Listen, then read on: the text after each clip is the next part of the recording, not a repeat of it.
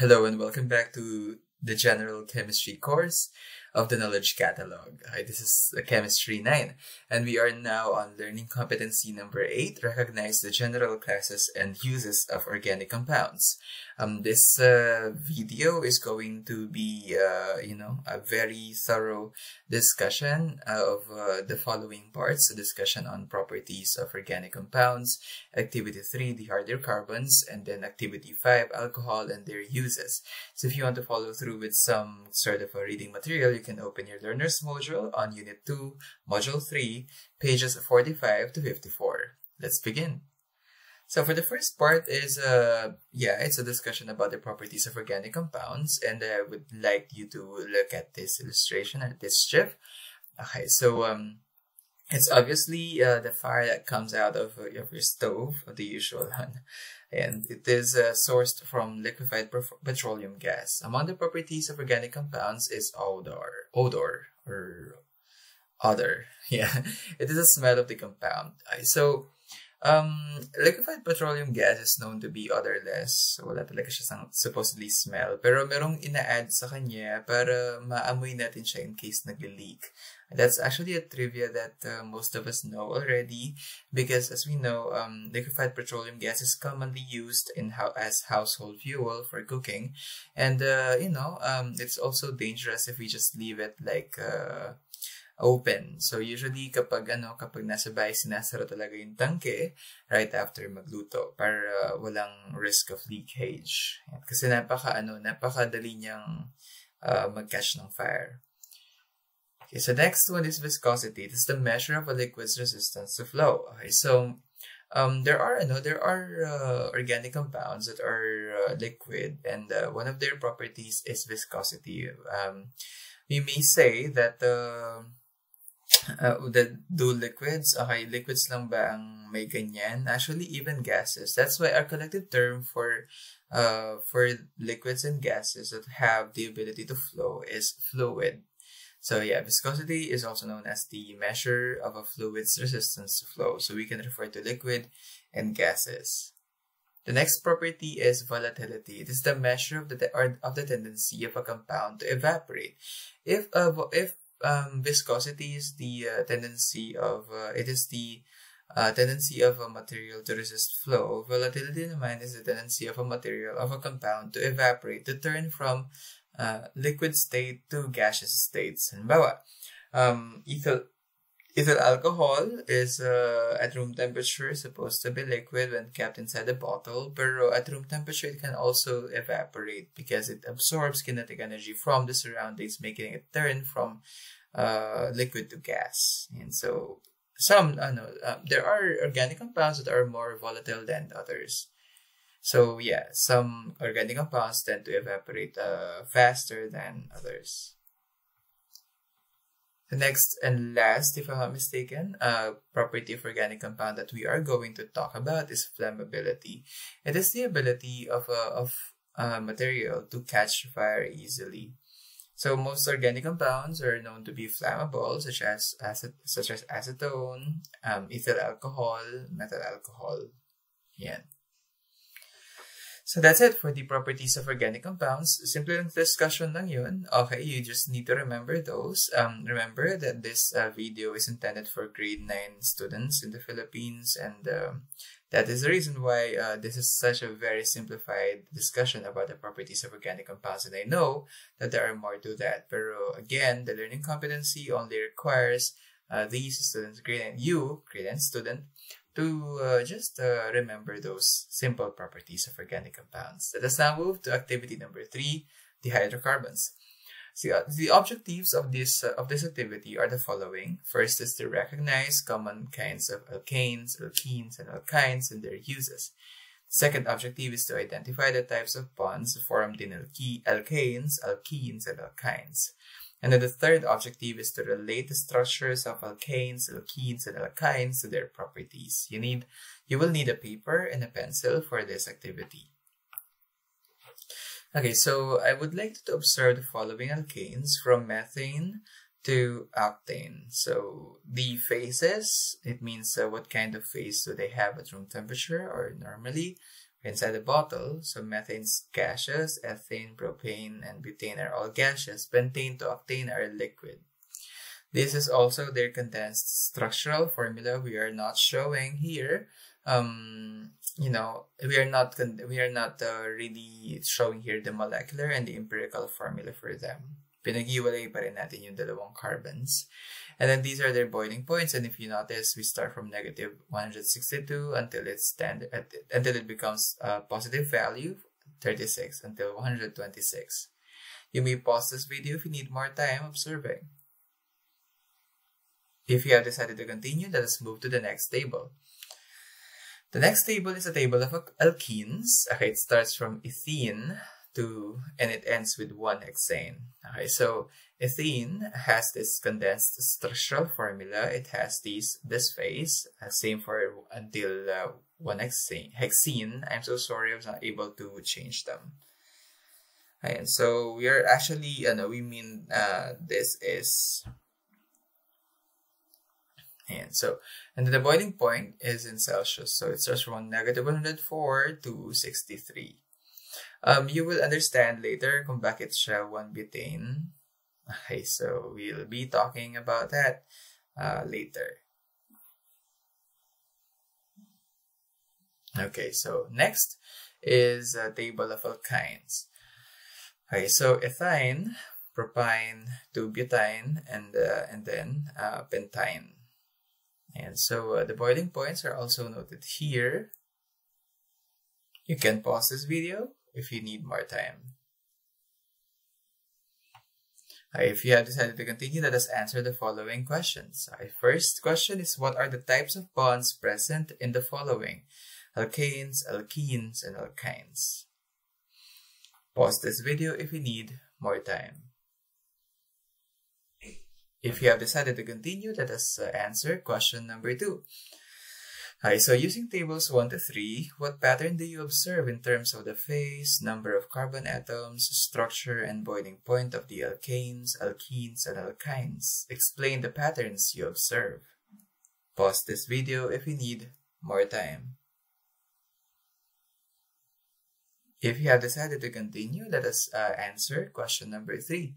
What do you think will be the boiling point of the next alkane, alkene, and alkyne? Just give me an estimate. So will the boiling point of each hydrocarbon be higher or lower? Explain your answer. Pause this video if you need more time. If you have decided to continue, let us now answer question number 4. Why do you think some hydrocarbons are gases and others are liquids? Pause this video if you need more time. If you have decided to continue, let us now, let us answer question number 5. I'm so sorry, I'm quite excited. So, why do you think are there many hydrocarbon compounds? Bakit ang dami kaya nila? Pause this video if you need more time. If you have decided to continue, let's answer question number 6. What hydrocarbon compounds are gases and liquids? Now, what are the uses of gaseous hydrocarbon compounds and liquid hydrocarbon compounds? Pause this video if you need more time. If you have decided to continue, let us move on to checking your own work. Okay, so the answer to question number 1 is compounds in alkanes group only have single bonds between carbon atoms, whereas in alkenes, merong mga double bonds between carbon atoms. And then alkynes, they have at least one triple bond between carbon atoms in the compounds. So one single, for alkanes, single bonds, for alkenes, double bonds, and for alkynes, at least one triple bond. Let us now move to the answer to question number 2. The physical state of the alkanes from methane to butane is gas, and from pentane to octane, liquid. The reason for this is related to the structure of the compounds. If the molecule of the compound is small, maliit lang yung molecule, it interacts less with each other. Just like methane, it is likely to be gaseous compound. to be a gaseous compound. When the molecules become bigger in size or structure, they can closely interact with each other, and they will become more likely to be liquid, just like in the case of octane. Since mas maliliit yung ibang mga molecules of hydrocarbons, there is less interaction between the atoms, so mas nagiging loose sila, making them gaseous. When kapag mas malaki sila, say for instance octane with 8 carbon atoms, there's a high tendency for these carbon atoms to interact closely, making them stay liquid. Octane molecules has very long structure that makes it too heavy to become a gaseous compound. The trend in the face of compounds is also the same with alkenes and alkynes. So not just in alkanes, but also in alkenes and alkynes, na kapag halimbawa mas lumalaki yung compound, mas nagiging closer interaction ng mga carbon atoms niya at mas nag-i-stay siya sa pagiging liquid niya. The phase of alkenes and alkynes is a gas where the molecules are small and becomes liquid as the molecules become bigger. The trend in the structures of the compounds in alkanes, alkenes, and alkynes is the same. The size of the structures of the compounds is increasing because the compounds become bigger or longer. So I would like you to keep that in mind. If you want to take note of it again, you can just repeat what I said. But now let us move on to the answer to question number 3. Okay, the trend in the boiling point of the compounds in alkanes, alkenes, and alkynes are also in increasing pattern. So napansin nyo, start sila ng super negative until super positive. This is because of their structures. As the structures of the compounds become bigger, they also interact more with each other. Same reason. Bigger molecules that interact with each other more strongly require higher temperature para mag-evaporate sila. Since there's a closer interaction sa mga bigger molecules compared dun sa mga smaller molecules, mas nangangailangan din sila ng mas matataas na temperatures para mag-evaporate sila. That's why they have higher boiling points. So, kapag mas maliit yung molecule, there's also less interaction between carbon atoms, they are more loose, they will have lower boiling points. Ganun siya. Alright, let's now move on to the answer to question number 4. The reason why there are hydrocarbons that are gases and liquids is because of the structure or the size of the molecules of the compounds, as it was said in the previous answers. When the molecules are small, they tend to interact less with among each other, as it was said also. Smaller molecules are usually gases, and when molecules have bigger structures, they interact more with each other. Thus, bigger molecules tend to settle in liquid state. So I hope that there is no need for further iteration. Okay, so let's now proceed with the answer to question number 5. The reason for so many hydrocarbon compounds is the carbon atom. Carbon atoms have 4 valence electrons. This atomic structure of the carbon makes it possible to form many types of bonds with other elements and with other carbon atoms. The formation of these bonds results in many different hydrocarbons. Major reason? It is the number of valence electrons in carbon, which is 4. It allows it to have different kinds of bonds with other carbon or with other elements to form hydrocarbons. Okay, so the answer to the last question. Common examples of gaseous hydrocarbons are methane, butane, propene, and ethene or acetylene. Methane gas is the most common hydrocarbon. It is used as a fuel for cigarette lighters and LPG.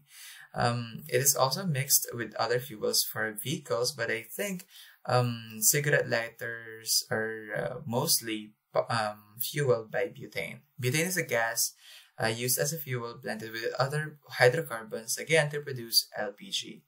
Ethane gas, or commonly known as acetylene, is used commonly in flame torch, that is used in welding of iron, and it is also used in hastening the ripening of fruits. So those are common hydrocarbons and their uses. We're now through with activity number 3, the hydrocarbons. Let us now move to alcohols and their uses, activity number 5. The objectives for this activity are the following. The first one is to recognize the uses of common alcohols and then identify the similarities in the structures of different kinds of alcohols and then relate the similarities to the common properties they have.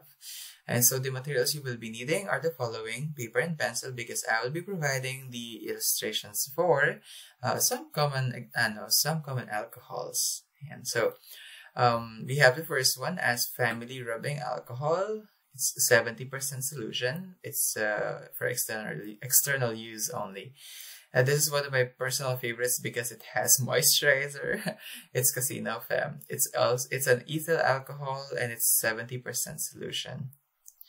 The next one is biogenic. This is a very fragrant one. I personally use this. It's an isopropyl alcohol, 70% solution. It says it kills 99.9% of germs. And this one is Rhea isopropyl alcohol. It's a 70% solution alcohol. It's antiseptic and disinfectant. So you just have to note the name of the products, the name of alcohols present in the product, the percentage or the amount of alcohol in the product, and then the uses. Remember that 70% solution refers to 70%, 70 parts alcohol per 30 parts of water. So I'll give you more time. I'll give you time to finish this table. You can write this on your activity paper or on your notebooks. If you need more time, you can pause this video. If you have decided to continue, let us now move to the following questions. Hi, so the common products, what are the common products that contain alcohol? So I think you can answer this question easily with the use of your table. Next question is, why are alcohols important? You can pause this video if you need more time. If you have decided to continue, let us move to question number 3. What types of bonds are present in ethyl alcohol, methyl alcohol, and isopropyl alcohol? Pause this video if you need more time. If you have decided to continue, let us now move to question number 4. What accounts for the similar physical properties of alcohols? Pause this video if you need more time. If you have decided to continue, let us move to the answers to the question. So again, family rubbing alcohol, and then the percentages until Rhea alcohol. So take note of these. Their uses, they have a common use, disinfection, and they are also antiseptic. So for the answer to question numbers 1 to 2, just look at these, okay? The answers are already here. For question number 3, the answer is the structure of the alcohols in this activity only have single bonds. So take note of that. They all have single bonds. The answer to question number 4 is alcohols have the same hydroxyl or that OH group as their functional group. That is why they have some similar properties or characteristics. And so that's for question number 4. They have the same hydroxyl group. The next one, so that's for question number 4. Tama ba? That's the last question. Yeah, so that's the last question. So we're done with activity number 5, uses of common alcohols. And so in this session, you were able to do the following: engage in a discussion about the properties of organic compounds. Second is activity number 3, the hydrocarbons. And lastly, activity number 5, alcohol and their uses. Again, this is a grade in chemistry, and we're still trying to master this learning competency. This is Sir Carlos, and I hope that I'll be seeing you in the next video. Have a good day.